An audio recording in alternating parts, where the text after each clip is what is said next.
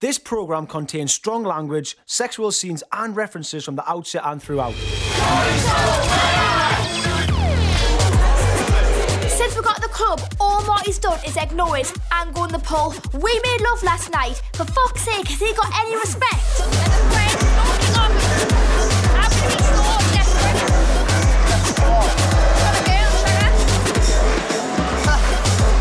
You've got a fucking Chico as a friend.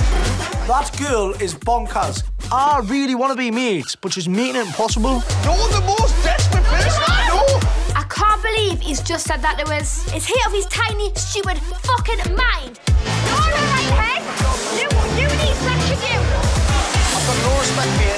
None of my friends for you, so I don't know. Well, there, but I've done football once. Oh, you haven't done anything wrong. She's so thick that she's forgotten about the lad she was with yesterday. Fuck off! I can't take it anymore. Marty is doing me fucking head in. I've done nothing wrong! He's a fucking prick. Is he joking? I tell you. Marnie and Aaron were right. Chloe's gone completely fucking RADGIES again. Let's get out of here before it gets any worse. Yeah, I'm not gonna lie, I'm bored of the kicking off. Well done, Marty. Give yourself a fucking pat on the back for ruining our first night in Napa. I've had a nice night in with Marnes and she's really looked after us, but I reckon there's time for one last thing before bed. Yeah, I think I can manage a blowjob with a leg. Manage? Oh, he's such a little trooper, isn't he?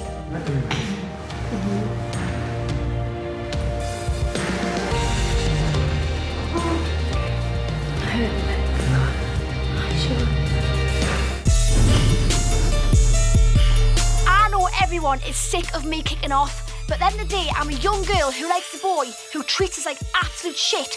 I'm going to bed. This has actually been the worst night out that we've had since we've actually came away. We were out for an hour, if not. Marty, I'm going to be honest with you, I'm getting sick of it.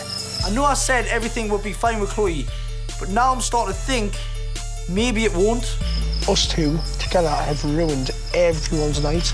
Our first night in that bar has been absolutely shit. I'm going to bed. Let's have a fresh start tomorrow. You know what bothers me piss? Show us some more respect. Ever since Marty walked through that door, I've always liked him. We've had such a good connection and I can't help how I feel. You need to explain and say, look, for now, we're going to be friends. If you want to pull, you're going to pull. You're a young lad. We're not in a relationship. I can accept that. End of. I know what Sophie's saying is right and I appreciate advice, but it's not as easy as that. I like him so much.